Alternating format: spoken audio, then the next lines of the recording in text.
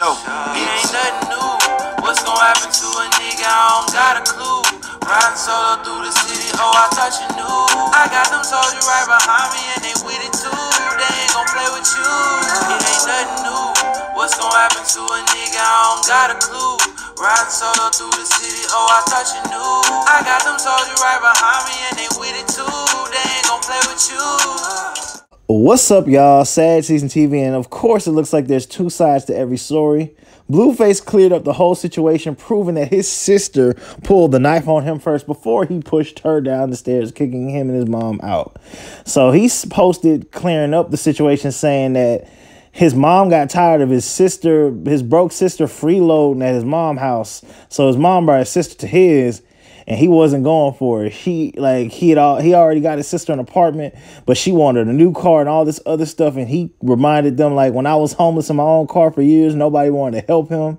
He had to thug it out. But then, of course, he called out the fake fans that turned on him, saying that y'all turned corners, so F all y'all. And he's just in it for the money. And you can see right here in the kitchen, it proves her going there, getting the knife. And you're going to see in a minute she goes up the stairs and pulling it on him. People are calling that snitching and all that. First of all, nobody went to jail. And second, this is a family issue. This ain't no hood stuff. Like, Newport was trying to call him a snitch from the rolling 60s.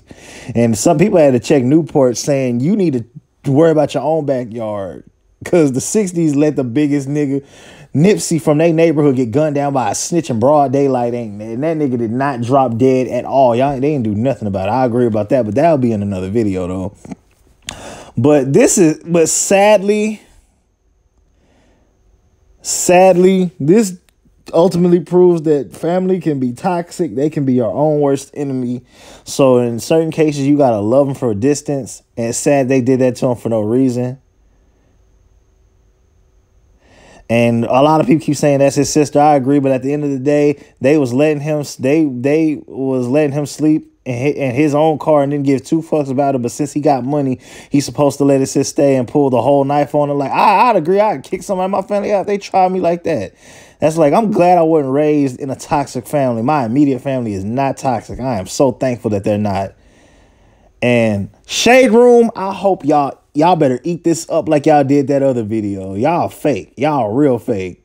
Shade Room, y'all don't like see people winning. And with all due respect, fuck y'all. Like, he was not wrong for that, but sadly, money messes up everything, including family. They'll turn on you. They could turn on you and not help you when you're at your lowest, but then when you rich, you're supposed to forget how they did you and help. No, I'm not gonna lie. I get it. It'd be tough when your own blood start acting for, but guess what? Just because they blood doesn't mean they're family. So I'm glad Blueface cleared that up. He's not the greatest rapper, but I still support him. So he not wrong for that at all. I'm glad he was able to show that he would. All y'all people that was turned on him, keep that same energy. You fake, and now y'all see the truth. Shut up. But just show that family can be toxic, and everybody be like, oh, you don't know, but your family. Hey, they can be toxic. You don't have to. I agree. You don't have to be. You still don't have to. You don't have to help toxic families. Sometimes you just gotta love them from a distance and just keep from them. Sadly, but of course, there's two sides to every story, and no one should take sides until they know the full situation.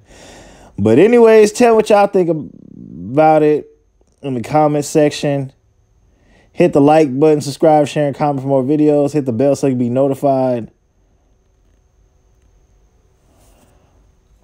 I want to upload a new video, and as always, thank you for tuning to Sad Season TV. I'm out. Like I said, man, people trying to say it's never okay to bash his family, but hey, she tried to stab him, and they tried to expose him virally, so he had to use social media to clear it all the way up. But anyways, that was a video. Tell me what y'all think about it. I'm out. I just pray for better times, hoping God that he would listen. I got tired of being broke. I said fuck the penny pension.